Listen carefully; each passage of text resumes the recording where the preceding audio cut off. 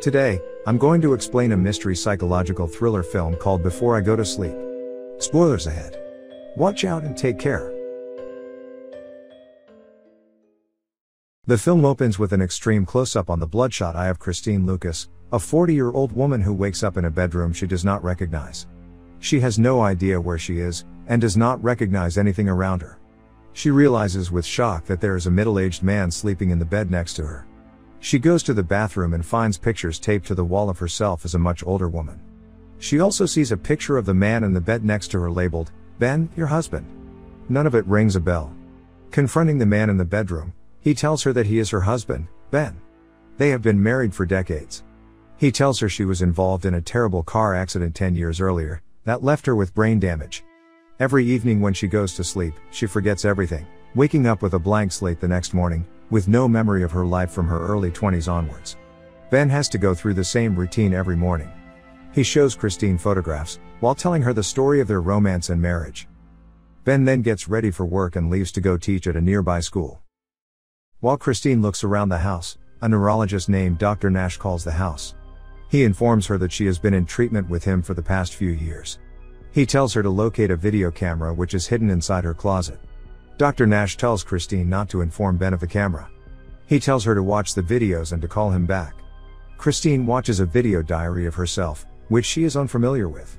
She has recorded a video diary over the last 2 weeks, prompting an extended flashback to illustrate what she's learned so far. She then meets Dr. Nash, who explains that she has been seeing him for some time without her husband's knowledge. He tries to help her deal with her condition. Dr. Nash further reveals that her memory loss occurred 10 years ago, after she was attacked and left for dead near an airport hotel. However, she is very confused. Her husband, Ben, said that she had a car accident. She wonders why Ben lied to her about the cause of her amnesia. Dr. Nash suggests, perhaps it's just easier. Dr. Nash then takes her back to where she was found after the attack, hoping it would trigger her memory. She was found by the airport. The man who found her explains that it was a long time ago. She was found with blood all over her body. She was naked, apart from a plastic sheet from a nearby hotel. She questions, why would she be staying in a hotel, which Dr. Nash suggests she was having an affair. The medical examination indicated she had sexual intercourse just before the attack. Later that evening, she's back home and begins to record her new discovery. At night, when she sleeps, flash-cut memories emerge, the moment she got attacked by someone in a hotel. The next day, Dr. Nash shows her some pictures. Some were taken random, others from her file.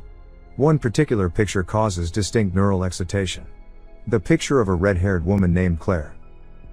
At home, when she asks Ben about this, Ben tells her that Claire was her best friend who couldn't handle Christine's condition after the accident. She has moved abroad and ended contact with Christine. Ben then shows her pictures with Claire, saying he kept this hidden from her, to protect her. The next day, Christine gets flashes of memory and recalls that she had a son. She angrily confronts Ben over hiding their child. However, to her surprise, he says their son named Adam died of meningitis when he was 8. He has been keeping all these secrets away from her, to protect her from reliving the pain of that experience. Afterward, while crying, she continues to record this painful discoveries.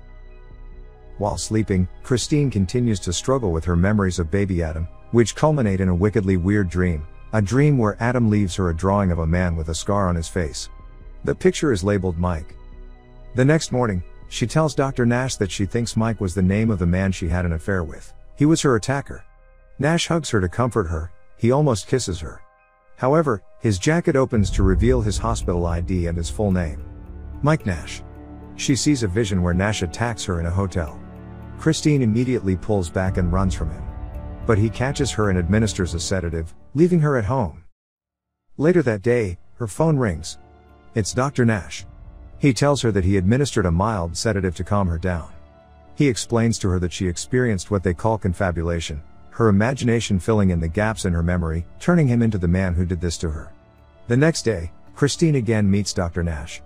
He doesn't feel he can treat her anymore, because he has feelings for her, and it's completely unprofessional. Before they part, Dr. Nash tells her a shocking revelation.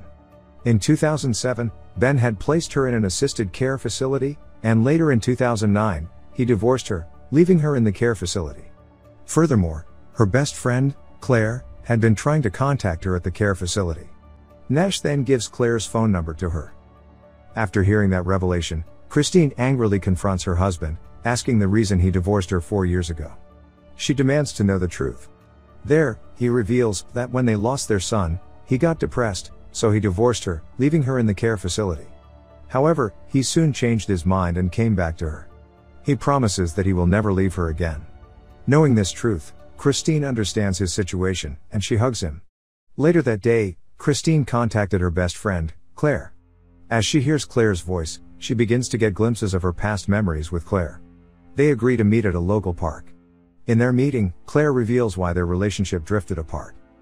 Christine's husband, Ben, and Claire had a one-time sexual encounter, due to their shared grief at Christine's memory loss. Feeling obliged to keep Ben and Christine's marriage intact, Claire ended contact with her and stay away from their lives. After apologizing, Claire gives Christine a letter written to her by Ben. Ben sent this to her shortly before they got separated. He asked Claire to give it to Christine should she ever be well enough to read it. In the letter, Ben tells Christine that he loves her, but he had to place her in the care facility due to her condition. She looked happy there. He decided to leave her for their son Adam's sake. Adam was unable to understand her memory loss, and begun to be afraid of her.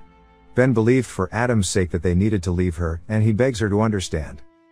After reading this letter, Christine understands how difficult it was for Ben to deal with Christine's amnesia.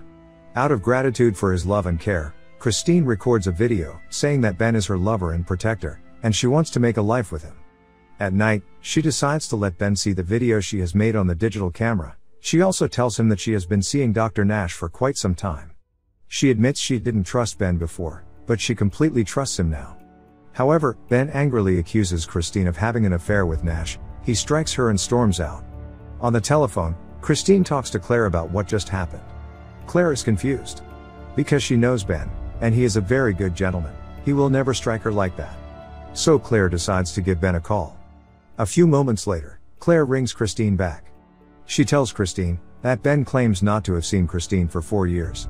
Claire asks Christine to describe the Ben she is living with, whether he has a scar across the right side of his face. She checks Ben's picture, no scar. That moment, they realize the man she is living with is not Ben. The wedding photo is fake. Christine immediately attempts to escape the house, but Ben renders her unconscious. The next morning, Christine again awakens with no memories. She finds the camera and sees her entry saying she loves Ben, and wants to make a life with him. Ben calls Christine and tells her to pack, that they are going on a trip that night. That night, Ben takes her to a hotel close to where she had been found. In the hotel room, she gets glimpses of what happened 10 years ago. He reveals that he is Mike, the man she had an affair with. Christine then remembers that Mike had wanted Christine to reveal their affair to Ben, but Christine refused. Their argument culminated in Mike viciously attacking Christine, resulting in her amnesia. He also inadvertently reveals that Christine's son Adam is still alive.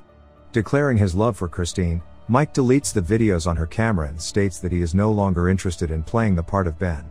He tells Christine that they shall live together, or no one shall live. Another struggle ensues, but this time Christine knocks Mike out and gets away.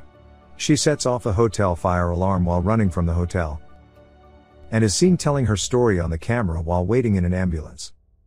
Christine wakes up in a hospital bed and is visited by Nash, this time as a friend and not as her therapist. He assures her the man responsible for her condition, Mike, has been arrested. He tells Christine that she has visitors and that he hopes the visit will provide the breakthrough they have been hoping for. The real Ben comes to visit Christine. And he's brought someone else. Adam, their son, who never died of meningitis. As she sees Adam entering her room, her memories return. With tears full of joy, the two of them hug each other, and the movie ends. Now, for the explanation. I will explain the sequence of events that happened prior to the events in the movie. In 1999, Christine and Ben got married. But not this Ben, the real Ben. In August 1999, their son, Adam, was born. After 4 years, in 2003, Christine had an affair with Mike.